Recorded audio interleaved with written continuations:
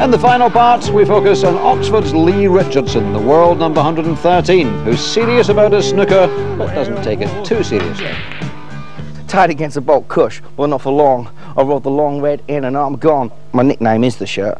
Next came the black, the white, smack in the back of the pack. The crowd started to clap. What do you think of that? Yeah, the snooker's my first love because I think it sets the mood, but music's in everybody's life, so it's a joint with the snooker. You guessed it, another century. I want the big boy, you want Hendry. I go to karaoke's if I'm around at the time. If I'm not at tournaments, I'm karaoke like 4 or 5 times a week. So Doyle, bring him to me. You want to let him see the L-double-E, the shirt's back and free with his own style, originality. I'm out pubbing, clubbing, whatever, anywhere where I can have a good time, listen to music, meet a few birds. You wear black and white, well that don't bother me, because I'm a colourful, lovable snooker player, or an unmissable, kissable lady slayer. That's about it. I don't want to do any more. I'm not used to doing this. I'm normally steaming when I do it.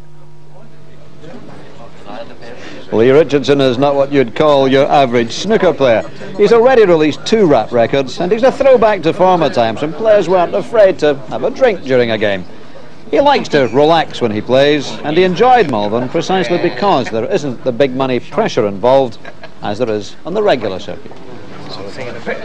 I play for $1,000 every match. So that's more pressure when you're not guaranteed anything. I've had to pay $2,000 entrance fees, so that's where the pressure comes in when you're used to just having money anyway. If you lose, so now that's more of a pressure when you're thinking, God, how am I going to pay for my next beer?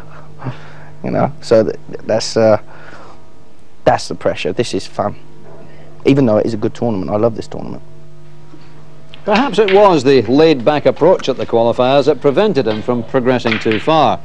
As to whether we'll see him in the TV stages of a major tournament, that remains doubtful, given his reluctance to match the serious practice of his fellow pros. Don't get me wrong, I want to win as much as the next guy, but I'm not prepared to spend 10 hours in a snooker club every day. And I'm prepared to spend 10 hours in the pub, so that's the difference. Lee Richardson, he is different. Big breaks and big shocks. Former world champion Stephen Hendry made an impressive first appearance. He whitewashed Lee Richardson. No songs today from the Karaoke Kid. Welcome back to the Plymouth Pavilions. Jimmy White and Dominic Dale will be back at the main table very shortly indeed. I said a minute or two ago that we may be about to lose our shirt, Lee the Shirt Richardson, but I was a shade premature. He's playing against Anthony Hamilton. Willie Thorne is taking on Showkat Ali on table 2. Let's hear about those matches now by rejoining our commentators, Mike and Phil. Side tables, I can tell you that Anthony Hamilton leads Lee Richardson by 4 frames to 2.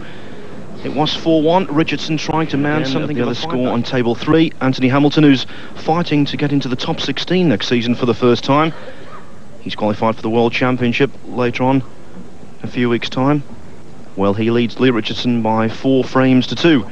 There's Lee the Shirt. Don't adjust the colour button on your television set. It's okay. How about that for a head as well, Mike? He was 4-1 down, now 4-2. You never know, could get back into things. Lots at stake, of course, in the 1997 British Open, the 9th of 10 world ranking events that make up the 1996-97 season. The highest televised break, that's £5,000, currently held by Stephen Hendry, with a 138 total clearance this afternoon against Carl Broughton. He won that match, of course, 5-3.